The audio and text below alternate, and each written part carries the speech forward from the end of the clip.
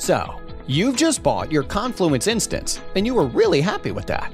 But there is still tons of procedural and documentation topics you would like to have on your server. It can be a short 5-steps guide on how to use a printer, or a 100 steps manual on an SAP configuration procedure. And Confluence can't capture this documentation automatically, but StepShot can. Whenever you need to document a software-based process, just create a new StepShot page in Confluence. This will launch StepShot application in the background.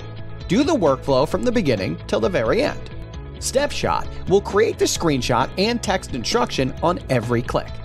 Then edit all captured images and text it once and save back to Confluence. Enjoy the new way of documentation creation, while your company will benefit from the digitalized corporate knowledge and overall increased productivity. And remember, process will always be there, and StepShot is the easiest way to document it.